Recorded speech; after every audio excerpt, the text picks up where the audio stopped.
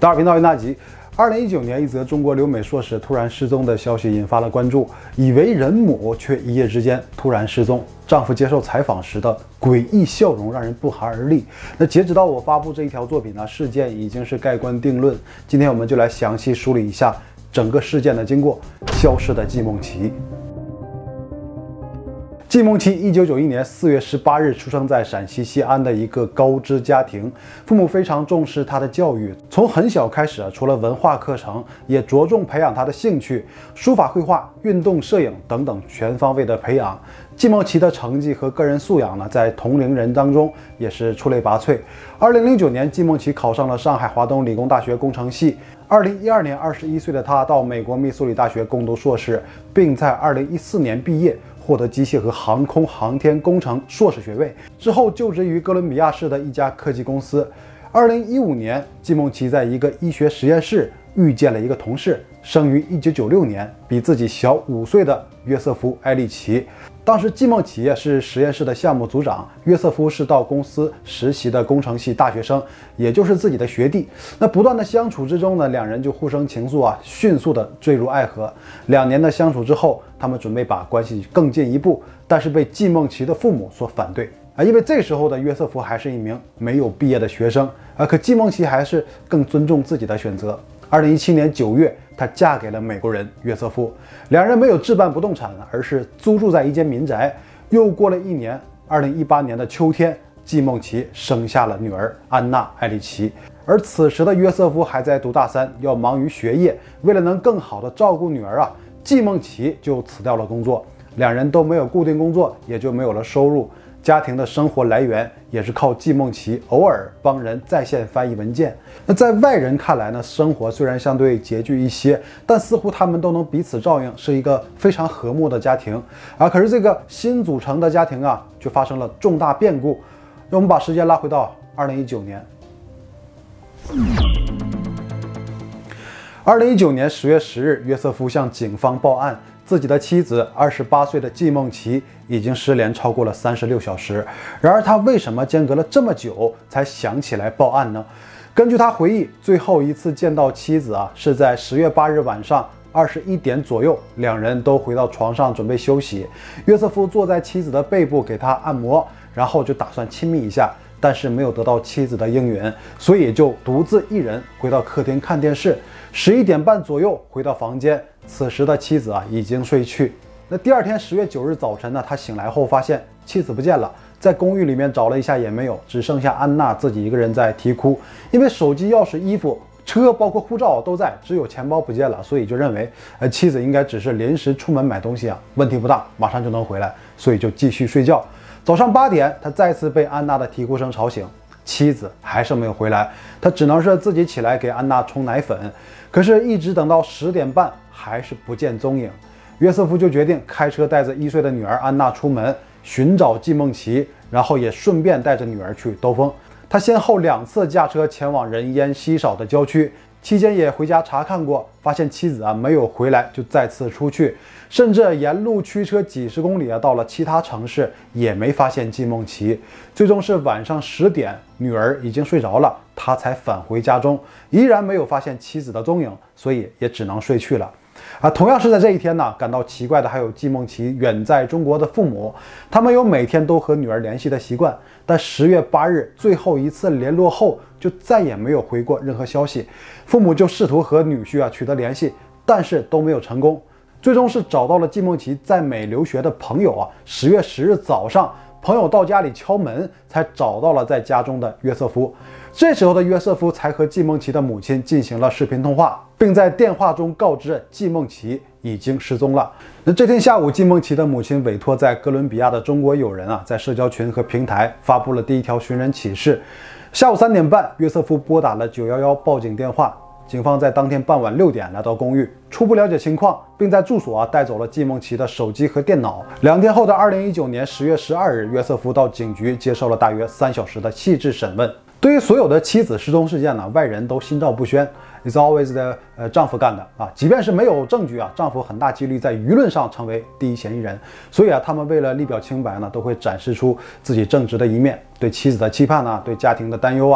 约瑟夫也是如此。那季梦琪的失踪在当地引起了群众的关注他也积极配合调查，这面对采访也是表现得很特别。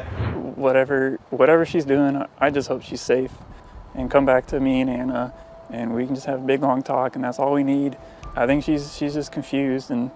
maybe scared. I don't know if she felt alone.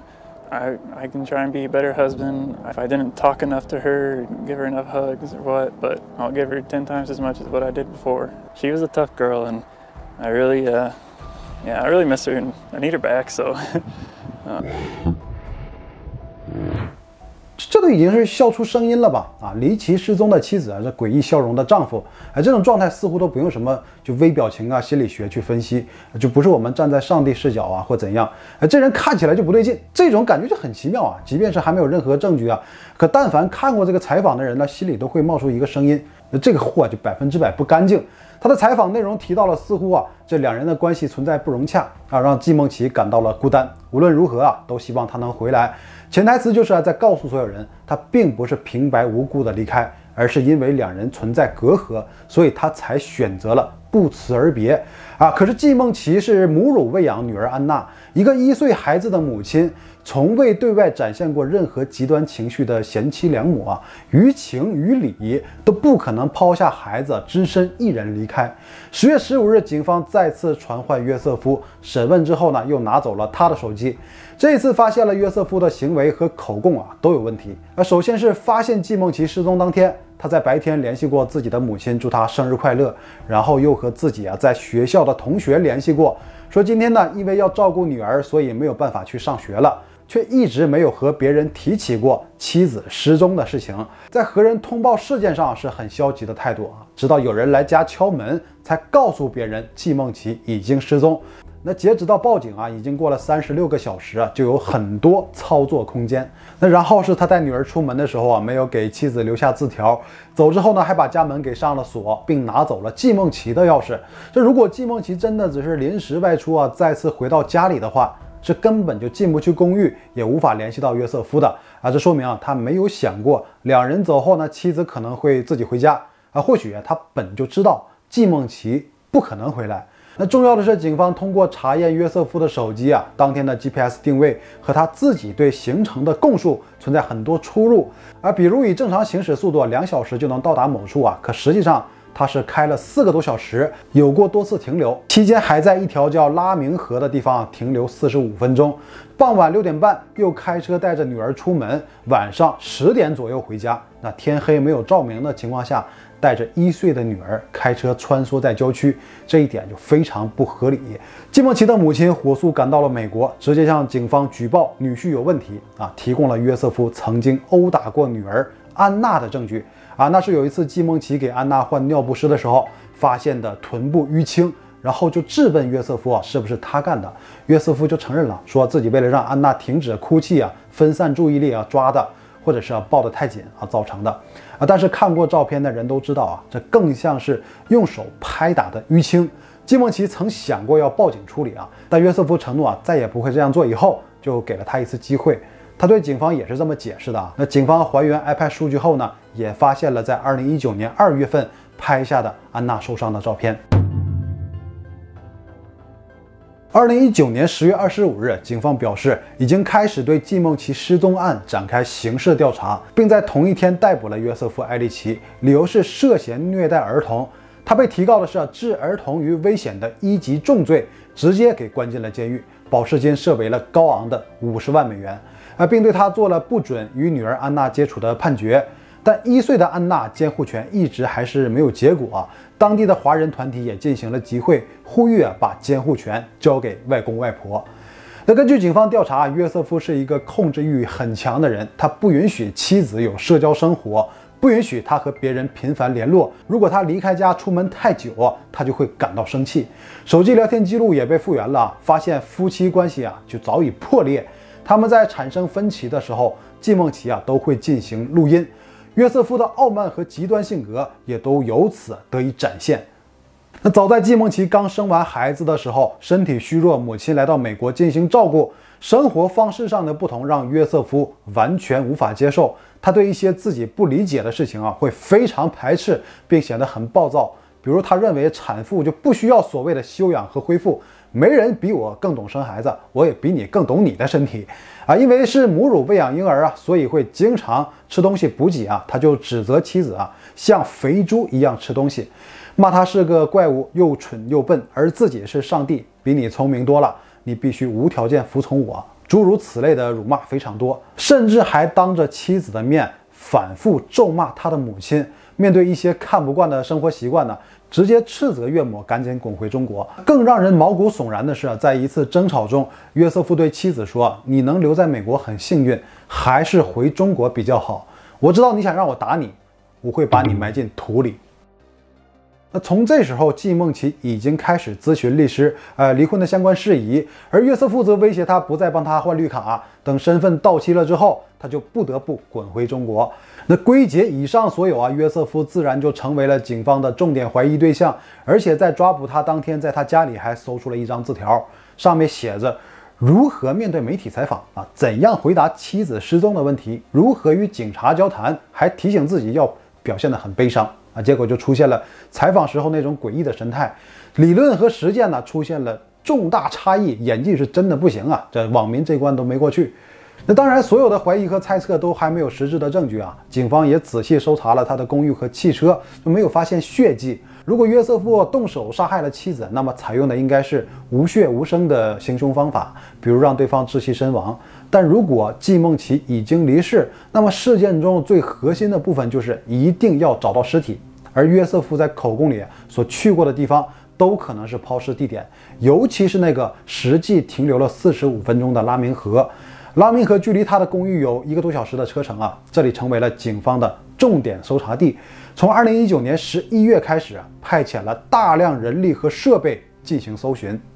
转过年来，2020年的2月，仍然没有搜到任何踪迹。陪审团根据检方提供的证据，约瑟夫才因1级谋杀罪、虐待危害儿童和3级家庭暴力罪行起诉。但约瑟夫对于指控拒不认罪，无法证明季梦琪已经死亡，所以辩护律师极力主张无罪。这种情况也让陪审团很难认定这是一起谋杀，而且因为疫情的缘故搜索工作断断续续，进展非常缓慢。2020年的6月暂停了搜索。季梦琪的父母每天都活在煎熬之中，他们是只能回到国内继续等待消息。4个月之后，2020年的10月，季梦琪失踪1周年，拉明河水位下降，于是警方重启了搜索工作。这打捞队伍捞出了20多卡车的泥土杂物，几乎翻遍每一块石头，还是没有找到任何线索。又转过1年，事件终于迎来了突破性的进展，然而却并非是警方的发现。2021年3月25日下午，哥伦比亚市布恩县石桥州立公园，有人徒步时在一个偏僻角落发现了一具遗骸，这马上让人联想到18个月生死未卜的季梦琪。然而遗体已经严重腐败，无法进行辨认，但警方却找到了季梦琪的信用卡、证件等个人物品。10天后，法医根据牙齿记录确认，死者就是季梦琪。被发现的地点与警方搜寻1年多的拉明河有1个小时的车程甚至完全不在一个方向上。约瑟夫开车来回穿梭又在拉明河长时间停留，严重误导了警方的判断和搜寻方向。但或许一切都是天意，还是让季梦琪被发现了。那里正是当初约瑟夫向季梦琪求婚的地方，遗体是躺在一个浅坑里，明显是被人挖掘后把他给埋在那里的。毋庸置疑，这是他杀事件。那巧在那个公园的土壤和植物都比较特别，而约瑟夫一双鞋子上的泥土和植物碎片正好与之吻合，证明他确实到过季梦琪遗体被发现的地方。来给大家介绍一下这个美国司法谋杀罪的级别事宜我们所说的1级谋杀，就是指有预谋、有计划的主观恶意性极强的，为了达成自己利益而造成的案件。1级谋杀罪一旦成立，自然就是最重的量刑，最高死刑。2级谋杀则是没有筹划和意图去重伤他人，却出现致人死亡的事实，或者是冲动之下失手致死，所以相比1级谋杀的量刑会轻很多大多是需要服刑。再往下的3级谋杀罪就是意外致死比如说是交通事故或者是个人疏忽造成他人死亡。而对于约瑟夫的起诉检方当然是要以1级谋杀的罪名指控。2021年11月1日，案件正式开庭审理。被告人约瑟夫其实可以不用出庭，但是辩护律师大胆地采用了被告人出庭的策略。因为此前约瑟夫说过太多谎言，导致耗费了大量的资源，所以需要他亲自出面解释说谎的原因，这才能平复12个陪审团成员主观上的反感情绪。约瑟夫也给出了自己的理由他和28岁的妻子季梦琪确实感情早已破裂。那其中一部分原因是因为很长一段时间里包括案发当日，季梦琪一直都是拒绝约瑟夫的求欢。那作为丈夫就认为他有外遇，所以当天就产生了争吵。季梦琪就先推了丈夫一把，随后丈夫还手将季梦琪推倒在地，头部受到了撞击。当时没发现任何问题季梦琪说就不要紧，起身就回房睡觉。但是第二天一早呢，约瑟夫就发现季梦琪已经死亡。那出于恐惧，约瑟夫就没有告诉任何人，把妻子装进后备箱埋到了公园。因为感到害怕，只能是不断说谎。那辩护律师认为事件是失手发生的意外，当事人那时候还是一名没毕业的学生，就没有社会阅历不能完美的控制情绪，也无法准确处理这种极端情况，因此主张较轻的2级谋杀。尸检报告中，季梦琪的遗体有4根骨头是破裂的。那辩方律师提问出席的专家证人就是这个骨裂的部分能否证实为有意或者是无意造成的。那专家证人的供词很严谨说就只能证明这是外力作用造成的